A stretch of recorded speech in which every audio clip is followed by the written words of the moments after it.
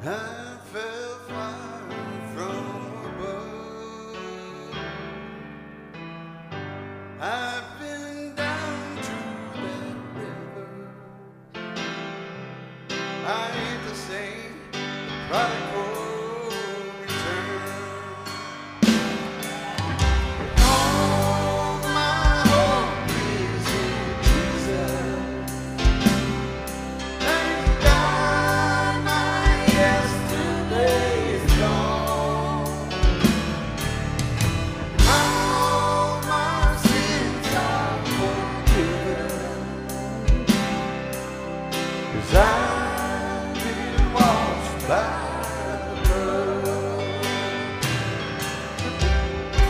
I'm no stranger to the prison.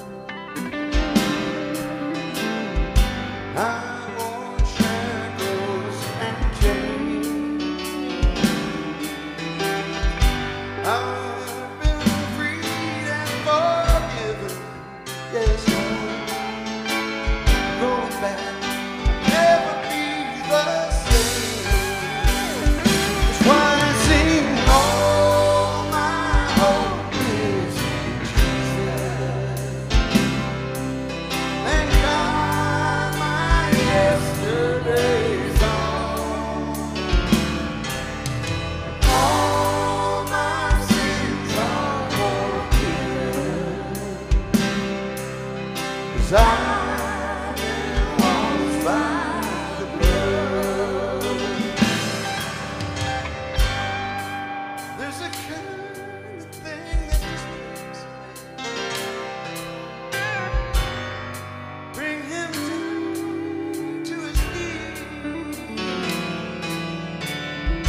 God, I've been broken more than a time. Yes, Lord, but you picked me up, showed me what it means to be a man. That's why I sing, all my hope is in Jesus. Thank God my yesterday is gone. All my sins are forgiven. Oh, I've been washed in the blood. Come on and sing, all my hope is in Jesus. Thank God my yesterday is gone. All my sins are forgiven. Oh, I've been washed in the blood.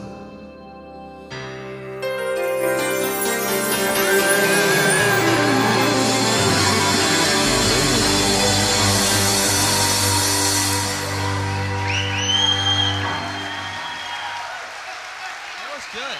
Thank you.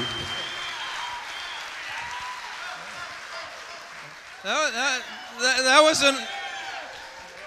Calm down, calm down. So, yeah, that was an oldie but a goodie, wasn't it? And I mean this song as well. So, you know.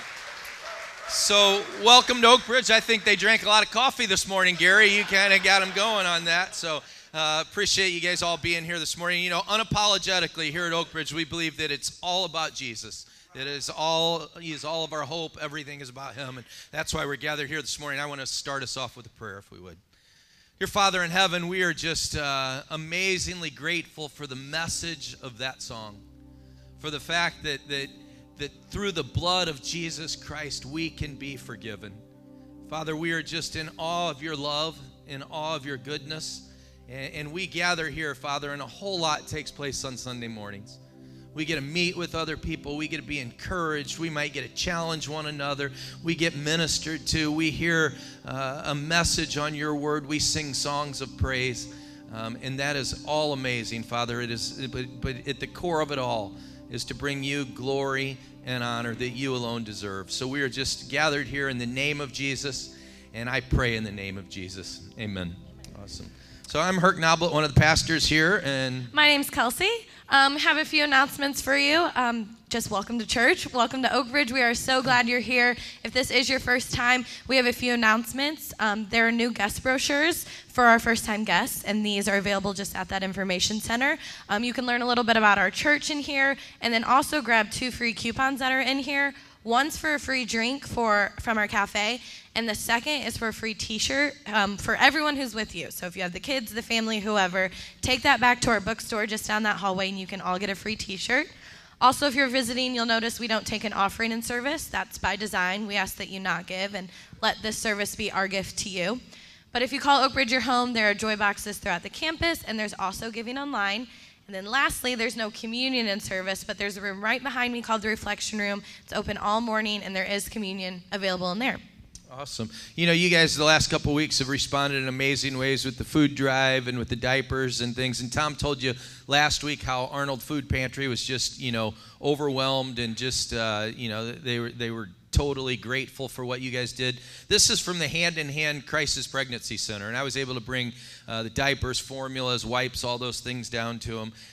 It was kind of cool. She's like, I don't even know how you guys knew about this. They just put out the need on Facebook, and I don't know if it was Tom or somebody that just kind of saw that and put it out there. So they were in awe, but this is what they wrote. They said, "Dear friends, on behalf of Hand in Hand Pregnancy Help Center, I would like to thank your congregation for blessing this ministry with a huge donation of diapers and wipes, much needed items at this time. Gifts such as these have incredible power in the kingdom of God." And again, just stopping and being generous has huge power in the kingdom of God. That's so true. It says, "For one, we are reminded that good gifts ultimately come from God. God gives gifts, as is said so well in James. Every good thing given and every perfect gift is from above." And second, God uses people. He could accomplish his purposes in so many ways. And though we don't think about it, he could provide for this ministry in another way, even as he rained down manna for the Israelites every morning as they wandered in the wilderness. Instead, he chooses to work through people like you. He could do things all by himself, but decided it is much better to create a team that works together to bring this ministry to fruition.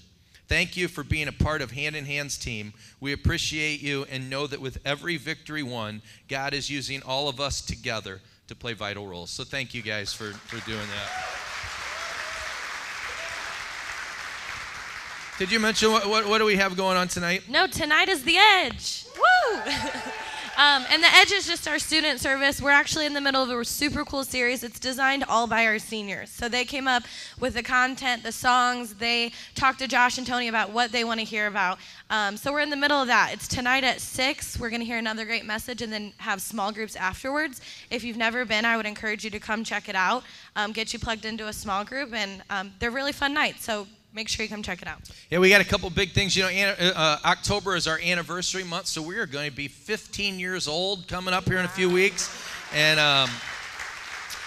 in celebration of that on October the 21st, so in 2 Sundays from now, we're going to encourage everybody to invite, to bring friends, to bring neighbors, to bring family members, and we want to just pack this place out and just again, because we're excited what Jesus has done in our lives, and we want everybody to get that and to see that, and that's why we exist. So on the 21st, challenge is out there. Let's pack this place. You guys invite, and bring maybe somebody that you've just kind of been on the fence with. Just take that step and invite them on the 21st. Then on the 28th is actually our you got 16 years down here. It's 15. Yes. We were established in 2003. This is 2018. I think that would be 15 years. So, nope, 2003. So, pastor's not quite with it all the time over there. So, 15-year anniversary is coming up, not 16-year anniversary. On the 28th, we always kind of get crazy and wild in here. So again, a great time of celebration, and expect you to come and hope you to come on that day. And then we had a big day yesterday. We had a golf tournament, so we had a great turnout.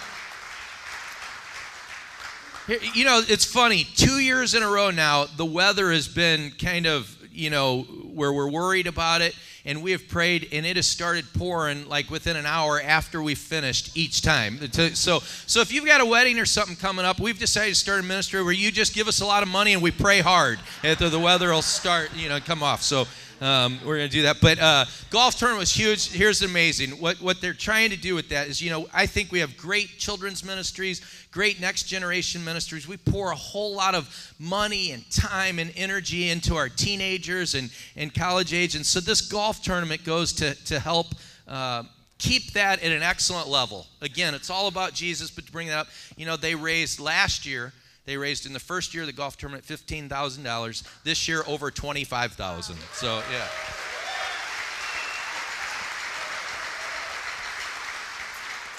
And I was encouraged by my own play. I only dropped 5 balls in the water into the woods, so that was a good round for me. So and then so I think you've got Yeah. I was volunteering at the golf tournament. It was a blast, but it got me to thinking: how many golfers does it take to screw in a light bulb? 4. That is stupid. All right, so. Hey, why don't you guys stand up and say hello to somebody around you, and let's go to God in worship.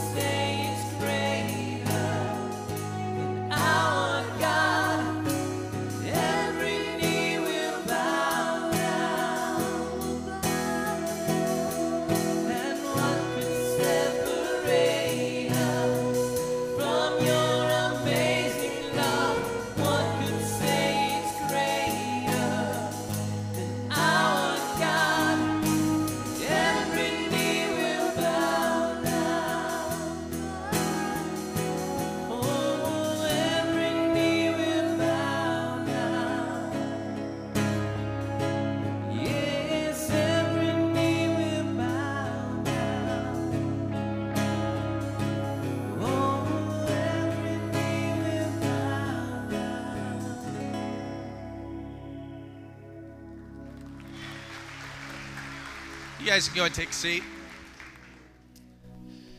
I'm going to give you a gift here in just a moment. In the Gospel of Matthew, there's a place where Jesus says, "Come to me, all you who are weary and heavy laden, and I will give you rest." And, I was with a group of obturns this morning, and we were praying, and I said, there are a lot of people that are going to be here this morning that just are hanging on by a thread, and they are coming here to just to hope to get hope, and to hope to find some promise, something that they can just hang on to, how to take their next step. And you might be one of those. And maybe you're a person here that all this week you haven't cried out to God one time, and maybe right now you're even feeling a little guilty about that. And here's what I want to let you know about our Father. He says, "Come to me, all you who are weary and heavy laden, and I will give you rest." He's not going to punish you because he hasn't heard from you for this past week. As a matter of fact, I think he's saying, come on, I'm seated on my throne. I'm high and lifted up, but I'm not too busy to hear from my children. So let's go to God. I'm going to give you 2 minutes. 2 minutes just to pray, just to be calm, to be still, and talk to our Heavenly Father. So go ahead and do that.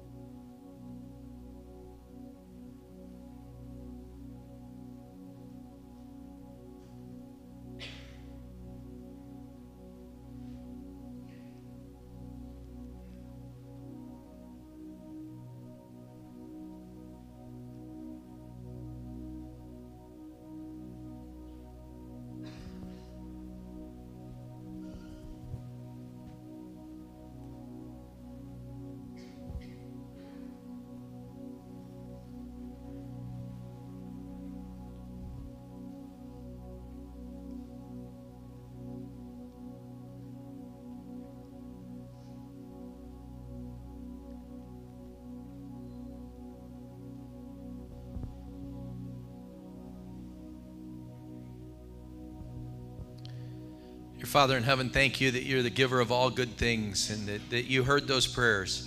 And Father, thank you that you react and that you speak to us still today. Father, help us to relinquish control of our own lives to your Spirit, to your control. Help us to do what we know to do, what you guide and direct us to do, and help us to trust you for what only you can do. In the mighty name of Jesus we pray. Amen. Thanks, Herc, and thanks, band. And wasn't that opening song just amazing, huh?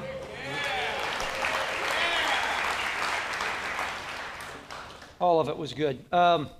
We start a series now today called Radical. So if you're new to our church right now, by the way, my name is Tom Noblitt, and I'm one of the pastors here. And the goal is to make this more radical. So to live more radically. And you might say right now, I don't even know what that means, what it means to be more radically. Well, that's for the next 4 weeks is for you. But just take a look at somebody around you and just say, I want you to live a more radical life, and I want to too as well. Say that to somebody just around you.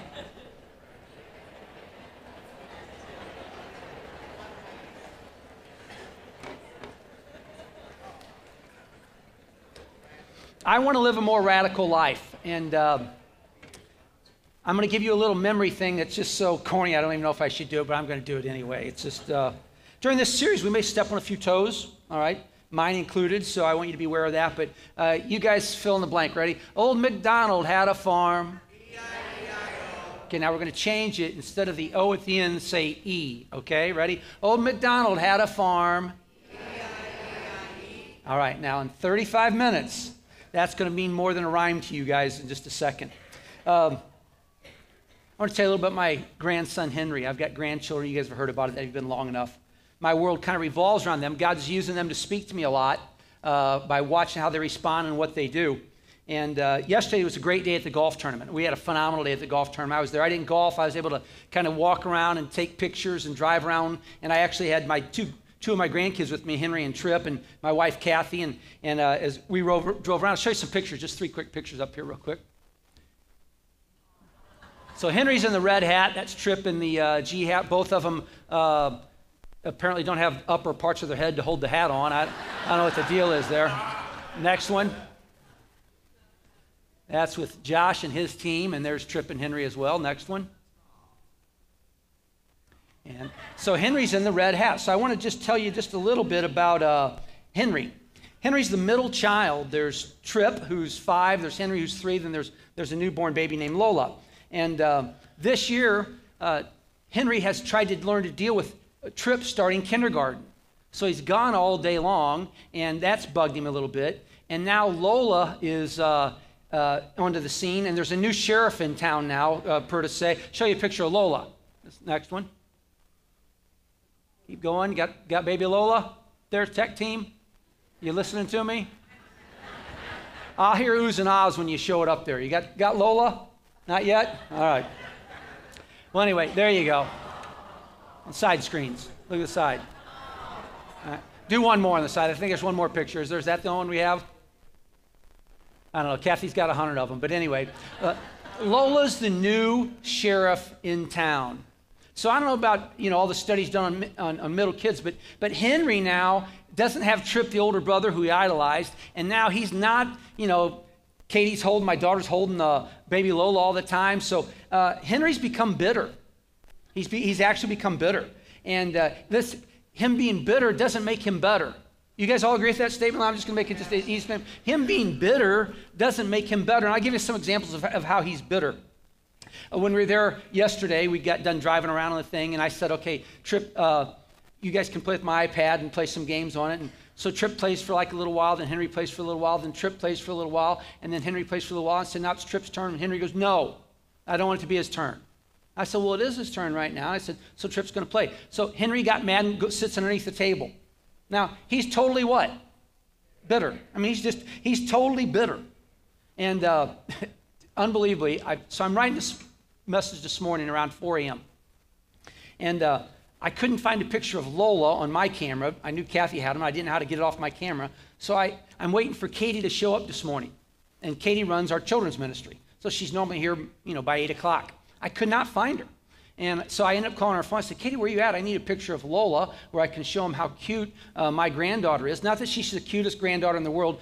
Well, she could be the cutest granddaughter in the world. But I said, they need a picture. And I said, where are you at? She says, oh, I'm just out on the parking lot.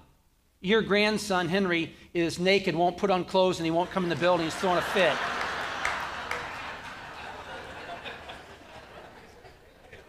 Hold on. It's worse. She had been in the parking lot for 40 minutes.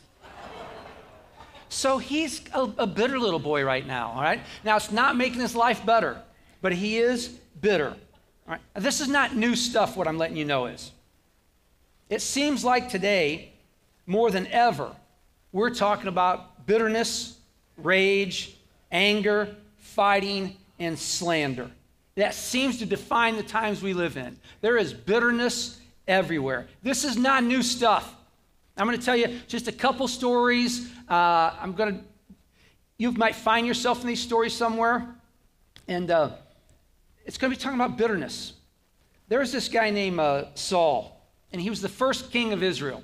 And not to give a whole lot of detail on it, but you can read all this in 1 Samuel, but here's a little bit for you to know about Saul. The Israelites wanted a king. They'd never had a king before. God said, I'll be your king. I'll be the one that guides you and drives you. And the Israelites saw the other surrounding nations, and they had kings, so they said, we want a king. So God's saying, well, it won't go well if you have a king. He's going to take everything from you, and he's going to want taxes, and he's going to take your sons and daughters, and they become slaves. And anyway, he gives in to them, and they have a king. And God says, well, I'm going to anoint this guy named Saul as king. So he's the first king of the nation of Israel. And this is about 3,000 years ago, about 1,000 years before the time of Christ, or 3,000 years from today. So I'm going to read a couple verses and just tell you a little bit about Saul. Saul started off and he was humble. In fact, when you read 1 Samuel, you'll read where when he found out he was going to be king, he just couldn't imagine that he was chosen to do this. So I'm going to read 1 Samuel 9, 1 through 2, and just watch a little bit about Saul. There was a Benjamite, a man of standing, whose name was Kish, son of Abel, the son of Zeror, the son of Bechorath, the son of Aphiah of Benjamin. Kish had a son named Saul. Now this is in 1 Samuel 9, 1 through 2. As handsome and as young a man as could be found anywhere in Israel. So Saul was handsome, right? And it says, and he was a head taller than anyone else. So not only was he a good-looking young man, but he was big, he was tall. And at that time, a lot of times the kings defended the nations. So I don't know if that's why God picked him, but the nation Israel saw that. All right. So this was the time of the prophets as well. And what this meant was God spoke through prophets 3,000 years ago. He'd anoint a person, the people knew it, and whatever this person said, they knew that God was speaking through that. So this was the time of the prophets. The prophet this time was a guy named Samuel. So 1 Samuel 9, 15 through 17. Read a little bit more. Now the day before Saul came, the Lord had revealed this to Samuel. About this time tomorrow, I will send you a man from the land of Benjamin. Anoint him ruler over my people Israel. So God's speaking to Samuel. Anoint him over my people Israel. He will deliver them from the hand of the Philistines, who are their enemies. He says, I have looked on my people, for their cry has reached me. When Samuel caught sight of Saul, the Lord said to him, this is the man I spoke to you about, and he will govern my people. So now you see this picture of Saul, a good-looking young man, tall. He's been anointed by Samuel, the prophet of the time period, to be the first king of Israel. And then we read on a little bit about what happened to Samuel's life as we move ahead. 1 Samuel 14, 47. After Saul had assumed his role over Israel, he fought against their enemies on every side. Moab, the Ammonites, Edom, the kings of Zobah, and the Philistines. And here's a key part. Wherever he turned, he inflicted punishment on them. Another verse says, whatever he did, he won. So God's hand was on Saul, and whatever he did, he won. Now that's kind of a tough thing. Have you ever been good at everything you've ever done? All right. Have you ever seen people that are like that? They're really good at everything they ever do. It's very hard for them to remain humble, right? It's really hard. It's hard to find humble athletes. It's hard to find humble musicians. It's just hard to find people that are really good at something to be humble. And if you're really good at a particular thing, you know how that pride kind of wells up, right? I can't fix the TV. Well, I can fix the TV. Somebody say, you don't know how to fix the TV? Seriously? And you know how it kind of builds up a little bit. So 20 years goes by, and King Saul has begun to not follow God. As the prophet said for him to do something, he didn't. He followed a little bit of it, but not most of it. So I said no, and I think what happened to King Saul was he starts to believe that he's a little bit better than everybody else. In fact, maybe a lot better than everybody else. Well, normally when you don't follow God and certainly don't follow his prophets, history shows us, or the scriptures show us, it doesn't end well. So what happened to Saul was he got to a time period in his life where he couldn't sleep well at night. Thinking about all the stuff he had, how he was above everybody else, and he got where he couldn't sleep at night. So they said, he brought all of his key people together. He said, look, what am I supposed to do about this? He was tormented by this. And they said, well, there's this little guy named David, and we've heard him play the harp, and he's really good. So this guy named David was a musician. The same David that you knew slew Goliath, the same David. So you probably wouldn't have known this unless you read your Bible a little bit more. So King Saul calls in David, and he says, play the harp for me. And he did, and it made him feel better, helped him every time David played the harp. So at that point, King Saul made David his armor bearer. So anytime Saul needed to put on this big armor, David was supposed to bring it. That's the picture of what we have right now. So he was kind of in the praise band, I guess, for King Saul. Well, King Saul had continued to get more bitter and more angry and more jealous. And here's why. There came a time period where King Saul had gotten to the point where he didn't go out and fight battles anymore. He didn't want to go fight the battles. And you can understand, he had had success after success after success. He thought he was at a point where he didn't need to do anything. He thought he was all that. He couldn't sleep. He was restless. Things started to go against him a little bit. And so there's this group of people called the Philistines that he had fought through this 20-year time period where he'd basically been king, 20 to 30 years. And he decides he's not going to go out and fight this guy. They have this big guy named Goliath. And so David hears about this, and he goes to the field, and he says, well, I'll fight him. I mean, he's saying bad things against our God. I'll take him out of the picture. And he said, I'll stand up for him. Well, you know the story. David did. In fact, King Saul came and said, here's my armor. And David said, that doesn't fit me. I don't even need it. So now you got a little backdrop of that story if you've been following it. David did. Well, then the people of Israel started singing the praises of David. They started making songs about David, saying Saul killed this many, but David killed this many more. David won this. And David now, a teenager, has become exalted. And even more than that, he now becomes good friends with Saul's son, Jonathan. He's in the middle of the court because he's been there, and now the people of Israel are exalting him. How do you think Saul responded to David? He became bitter towards David. He became bitter. Now, David had nothing but support for Saul. Nothing but support. And yet, King Saul became very bitter at David until he finally got to the point where he tried to kill David. And as multiple times you can read in Samuel where he tried to kill David. And King Saul didn't become better as he got older. He became, say it. Let me just ask you a question. Does that ring true for anybody you know in your family? They got older, and they didn't get better, but they got bitter. Now, this isn't a message just for people my age and above, but it's not just a message for people my age and down. In other words, if you're getting older, you should already know by watching your parents that most of the times they either get bitter or, say it, bitter or what? There's no in between. There's no in between. King Saul got bitter. King Saul didn't get better. You know how it went for King Saul at the end? An arrow pierces through his armor. He dies. His 3 sons die with him in battle because of his bitterness. Because of his bitterness. Because of his bitterness. And David takes over the throne. See, bitterness is some really bad stuff. It's some really bad stuff. So I want you to just now mentally just stop for a second. Bitterness is bad stuff. It's like a poison in your system. We seem to be a group of people in our country that seem to have a bitterness problem, no matter what side we land on. And it's a poison. I don't want us to poo-poo it away. I want to give you a couple stories without naming names, because this could be repeated multiple times, of things that I've had in my ministry time period here for the 16 years of our church, the 15 years of our church.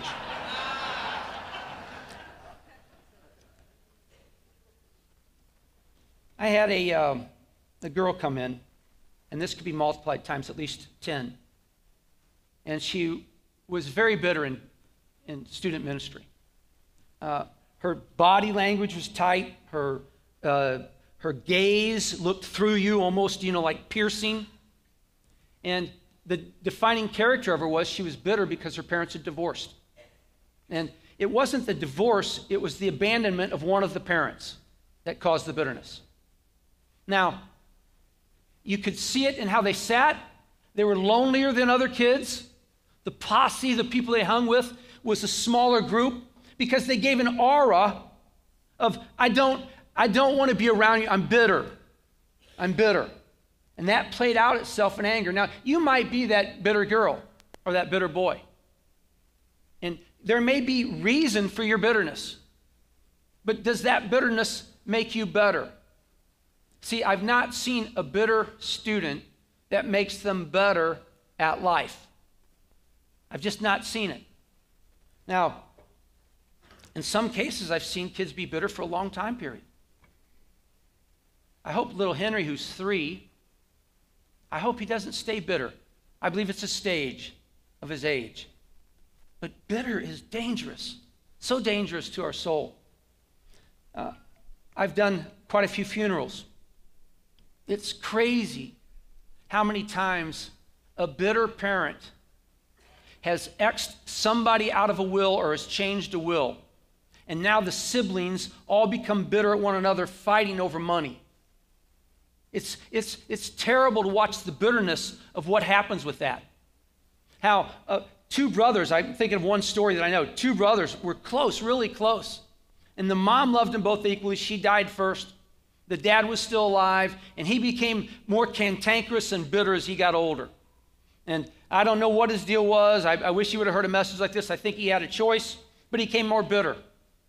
He decided that he didn't like the children, the grandchildren of one of the brothers, because that brother had remarried. So he changes the will that everything goes to the other son and not the one son, because he didn't eventually want it to go down to the grandchildren that weren't biologically his. Now, it caused a bitter root that still, as far as I understand, goes on today between the two brothers. And bitterness is terrible. Bitterness is one of Satan's key weapons. That's what I want to let you know. So we think there's an evil one. And we think that he uses things that would cause us to harm our lives and other people. Bitterness is one of those things. It's an arrow that when he lodges it, it's poisonous. It impacts everything. I'm going to read John 10:10 to you.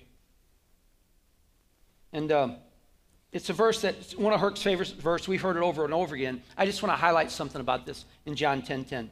It says, the thief, which means Satan, he comes only to steal, kill, and destroy. And Jesus says, I have come that they may have life and have it to the full. See, bitterness is one of the things that the thief will use in your life. Let me flip this around a little bit before I start to drive this home more. If you meet a person that isn't bitter, do they normally seem like a person you want to be around more? Yes or no? They're not bitter. Doesn't it seem like you want to be around them more? It seems like their life is better. Yes or no? Yes. Now, we all have an openness, a capability to become bitter. I think no more so than today, and I'm going to make a case for it in my last 10 minutes. And I want you to watch it. And this is why I mentioned earlier. It can start at a young age, and it can lodge for your entire life, not robbing you of the abundant life that God offers you, making the only one happy, Satan. It can rob you. It can rob you as you get older. You know, we lose people, a wife, a spouse. Dreams don't go the way we want, and we can either get bitter or better, but it almost goes one or the other. Either a person is either bitter or they're either better. It just seems the way that it goes. We generally become bitter or better. That's what I just wanted to hear you to hear. Well, there's this guy named Paul. I gave you King Saul in the Old Testament. He became bitter. It ended up terribly. He wasn't a king to be followed. And David ended up having the throne. Well, this guy named Paul, he was one of the ones that wrote half of the New Testament, half of the new contract or new covenant, the promise between God and all people now. It's shown through Jesus Christ in the Bible. Paul pens half of this. And this is a guy that by all means should be better or bitter. For those of you guys know about the Bible, should he be bitter? Yes, for one reason. All right, for one reason. Because everything he did for God, he just suffered for it over and over again. He got imprisoned. He got shipwrecked. He got beaten over and over again. Some of his best friends walked away from him. I mean, you know, there's reasons to be bitter. Hey, God, I'm doing this all for you. And look what happened. And I'm bitter about that. Hey, I've got some friends. We've done this together, and all of a sudden they walk out. I think this is what happens to many, many pastors. The flame out rate for pastors is almost 50%. Because I think they get bitter. Because something doesn't go their way. And it's not that they got better. There was always a choice in the matter. Like I said, Paul could have been bitter. But when you read about him, he wasn't bitter at all. He wasn't bitter at all. It's a remarkable, I cannot wait if I get the privilege to meet Paul in heaven. I want to say, dude, you know, you wrote some great stuff, and it has some super advice. And I know you lived this out because of what happened to you, almost to the extreme. Almost everything that happened to you was almost over the top. I mean, beaten 39 times, 2 or 3 times with a whip. Imprisoned falsely by your own government? I mean, your own government cheated you? Friends walked out on you? It seemed like God left you hanging in sometimes. And here's what he writes to the church in Ephesus, a bunch of Christians in Ephesus, in Europe. He writes this letter to them because I think he sees something starting that would have kept them from living the radical life that Jesus has for them. He says, you're starting to live like the rest of the world. You got to watch this. And here's what he wrote in Ephesians 4:31 through 32. Before they put it up there, isn't this incredible that we have this ancient document that we can read about Paul? We have this story, kind of his story. We have this commentary on what he wrote about what's going on. Here's what he wrote in Ephesians 4:31 through 32. He said, get rid, to this church, get rid of all bitterness, rage and anger, brawling and slander, along with every form of malice. Now just stop and look at me here. He says, get rid of bitterness. I think it's in order. See, I think he knows that when bitterness comes, there will be rage. Henry will stay in the parking lot until his mom drags him in here naked to go to class because he's that angry. Have you ever been that bitter? I'm never going to call them again. But they're your sister. But that's your dad. I'm not going to do it. Get rid of all bitterness. Then what? If you get rid of bitterness, I think rage and anger and brawling and slander and every form else, I think it goes with it. Now I highlighted in there the term get rid of. If you come to me and say, Tom, we got to get rid of trash, what do I do with it? What do I do with it? Do I leave it here? What do I do with it? Take it out. Get rid of it. It's gone. Let's get it out of here. I get rid of it. I don't want it around anymore. I just don't hold it. I don't think about it. I get rid of it. He says get rid of it. Get rid of it. Don't hold on to it. Don't harbor it. Don't compartmentalize in your life. Don't say, well, I'm bitter about this. I mean, my ex-wife did do this. Well, I'm bitter about this. My boss did that. Don't compartmentalize it and think that it's not polluting you with anger in underneath the skin level. Don't think it's not robbing you of the abundant life that Jesus wants you to have. Get rid of it. Get rid of it. Now, Paul says it can be done. That's why I'm going to let you down a little bit right now. I'm not going to give you the answer. We're not going to talk about how it's going to, I don't have time this week. But next week, we're going to talk about how to get rid of it. I want you to hold on. Hold on to this for a second. He said, get rid of it. Here's some things I wrote that I'm just going to read in order. That these are true things. Bitterness will infect you if you keep it around. If you stay close to it, if you don't get rid of it, it will infect you. Whether you're 14 or whether you're in college or whether you're 30 having kids or whether you're 40, 50, the twilight of your life. When we step into the field of bitterness, we step out of the flow of following Jesus. When we step into the field of bitterness, we cannot follow Jesus bitterly. We cannot. Bitterness is not a crown we can wear before Jesus. It's not something we bring to him. Bitterness is a bad shepherd, and it will guide you to places you don't want to go. It's a bad leader. Bitterness binds your mind, and Jesus wants to set it free. Bitterness always brings his friends with him: anger, slander, and hatred. You have to choose better over bitter. Old MacDonald had a farm. E. Choose the E, not the I. Choose better, not bitter. You have to see it, call it out, and you got to get rid of it. It's that important. Before I kind of finish this, you know who else had a choice that he could have been very bitter? Could you imagine? Have you ever done this as a husband where you did absolutely nothing wrong and yet your wife blamed you? Has any husbands ever experienced that? Let me rephrase the question accurately. Let me rephrase it. Has any husband not ever experienced that?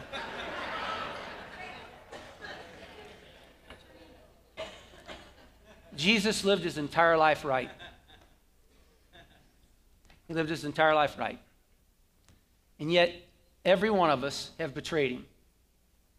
And when he walked the earth, his closest friends did. The religious leaders of the day did. His government did. He had every right to be bitter. Every right.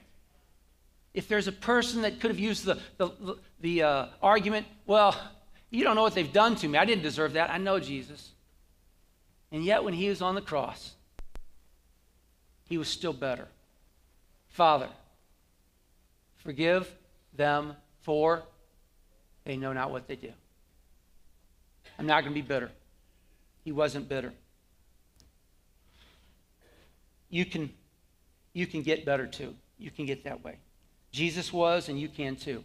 I'm hoping that for some of you, that God's speaking to your heart and saying, oh, okay, there's maybe somebody that you know that needs to hear this message. Maybe it's you're saying to yourself, I need to hear this. I know it's welling up in me. I don't want it. I didn't cause it, but it was thrust on me. I get that. And you can become better. Better over bitter. I want you to watch a video, and then I'm going to just kind of comment on this video just a little bit real quick, and then we'll wrap it up right after that. So watch this little video.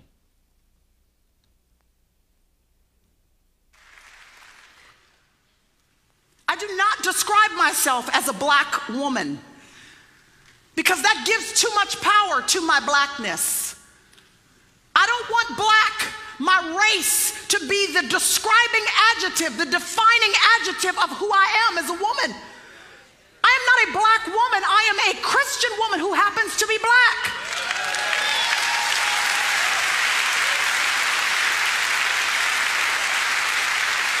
Because it's the job of your adjective to describe the noun of who you are.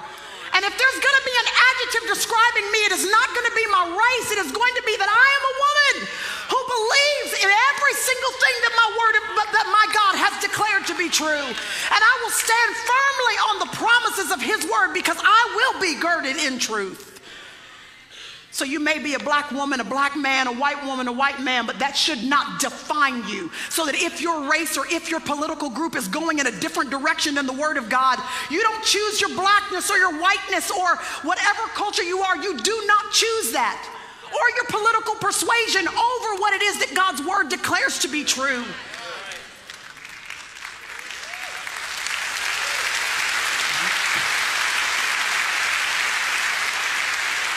I hate to tell you this, but God doesn't ride the backs of donkeys or elephants. He did not come to take sides. He came to take over. He came to take over.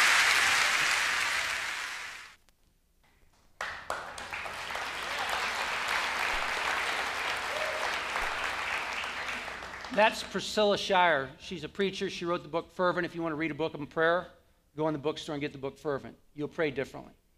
And she said something that's why I talked about this bitterness part of it. See, your definer of who you are is not your political affiliation. That's what you vote. The definer of who you are is who you follow, whose name you call. It's a Christ follower. It's a Christian. And if you've identified yourself with some other moniker, then I promise you, whether it's Republican or Democrat, you are a bitter person. If that's the first thing that comes out of your mouth, is that, oh, this is what I'm, if that's what you focus on all day long, I promise you the root of bitterness is in you already. We live in the age of not information. We live in the age of opinion. It's hard to, you can find information, but you know what you find most easily today? Opinion. And that's why we're not sure what's true or not true, because it's somebody's opinion. And most of those opinions, are they bitter? Are they angry? Or do they have slander? Do they have rage? Yes or no? You watch TV. I don't care whether it's Fox News, MSNBC. Watch it. See the bitterness that's coming out. See the rage and the slander that comes with it. You're a follower of the King. You should live a radical life, not defined by some political affiliation. And I'm not telling you not to vote. I'm not telling you not to be political. I'm just trying to tell you to follow the one who doesn't ride on the back of a donkey or an elephant.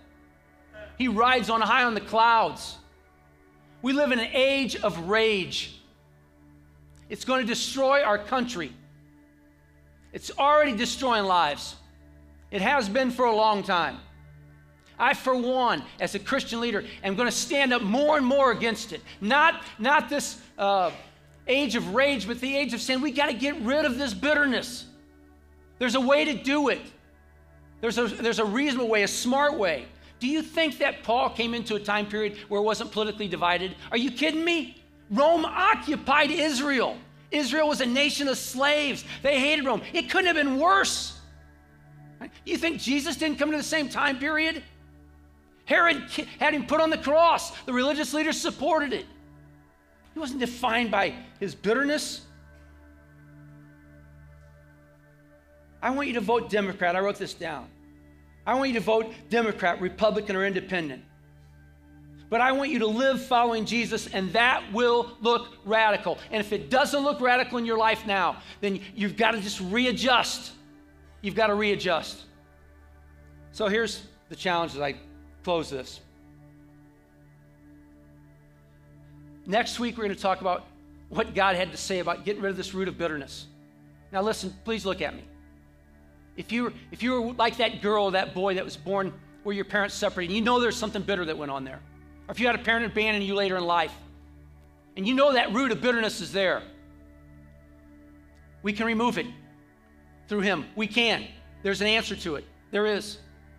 If you're a person that's getting older, like me, and you don't like that your hip bugs you more, we can get better and not bitter. We can. We can. If you're a person that's lost a child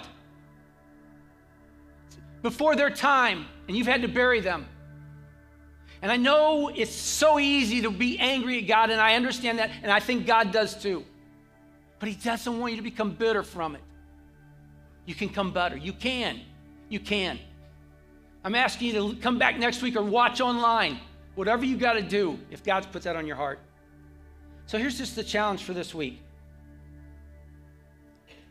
I want you to think of anything that causes you to become bitter this week. And if it's caused you to become bitter, if you're starting to feel a little bit of rage or anger coming up, and it's not a good rage or anger, meaning it's not, and it's going to cause you to slander people, whether deserved or not deserved, I want you to turn it off or walk away from it. Just for 1 week. Just see what happens in your life. Just for 1 week. Just try it. Now, I know what some of you might be saying. So you want me to walk away from anything that caused me to be bitter? Yes, I do. That person is sitting next to me right now, all right? You need to come back for sure next week then. Now listen. It's normally the people closest to us that cause us to be bitter. It's normally the topics that we're most fired up and passionate about that can cause us to be bitter. You can love the people closest to you without becoming bitter. Even if they don't treat you well, you can become better. You can be passionate about things in your life, whether political or whether entertainment or whether sports or drama, without it causing you to become bitter if people disagree. You can. We can. This bitterness problem is nothing new. It wrecked King Saul. It didn't wreck Paul. And it didn't wreck Jesus. And it doesn't have to wreck you, and it doesn't have to wreck our culture, and certainly the church should be radically known for a group of people that are not bitter, but better. Old MacDonald had a farm. Father, we just thank you, and we praise you that we can be radical. We don't have to be in this age of opinion, in this age of rage. We don't have to be infected by it, but we do have to be so aware of it that we stand mightily on your principles. God, I pray that today you've stirred something in my heart as well. I have to watch my bitterness. And I believe maybe in my own life, maybe not others. God, you know this, that the older I get, the more I have to watch it. The more I have to watch it. Help me root it out, God. I want to be a better husband. I want to be a better father. I want to be a better grandfather. I want to be a better pastor. I want to be a better friend. And it won't be possible if bitter takes hold. God, I pray that for all of us in this room, that we thank you, we look to you, we love you. We thank you for your Spirit that gives us hope and change in life. This is in your Son's name we pray. And all God's people said, amen. Let's stand and sing this to the King.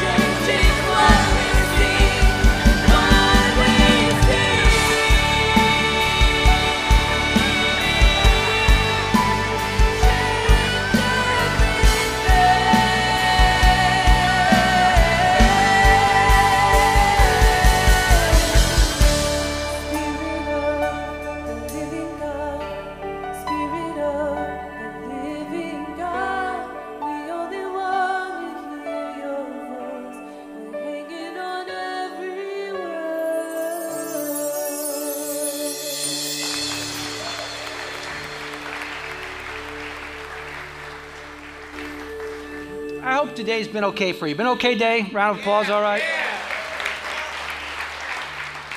Listen up. I challenge you. Anything that you think would cause a bitter spirit, a bitter root to come up in you this week, don't go there. Try and stay away from it, all right? Try and see what happens. I'm going to let you guys know something. Today, on Sunday afternoon, I am not going to watch the Rams football. I'm not going to watch the Rams. You know why? I'm very bitter about them leaving, all right? They're 5-0, and I wish they were 0-5. I'm glad the Cubs lost because I was bitter about the Cubs being in there. I won't watch any of the Real Housewives this week. They make me bitter. With me on that? Now listen up. Do you want me to be better or bitter? Do you believe that bitter can infect us and grow? Yes or no? Yes. It's a big deal. It's a big deal. Now you may laugh at this. I'm not a bitter person. I'm prone to bitterness, but I'm not a bitter person because I'm aware of it. Do you know what I watch? You say, well, I got to do something. Some of you are going to realize I don't want to do that. That caused me to be bitter, or it caused me to slander or have anger. All right?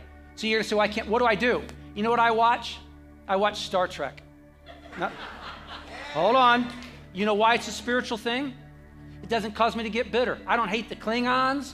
I don't care nothing about them. It's mindless. It can refresh me. So here's the point. It may be that you can't walk by a certain neighbor's lawn because they didn't mow it, and it makes you bitter. It hacks you off. Go a different way. Okay, go a different way. Ask God. God, I don't want to be bitter. I don't want to be like King Saul. I want to be like King Jesus. He's the root I want in my life. See what happens. There's a God that's for you, that wants to give you an abundant life, but you sometimes have to take a step. Amen. See you guys next week. Thanks for coming.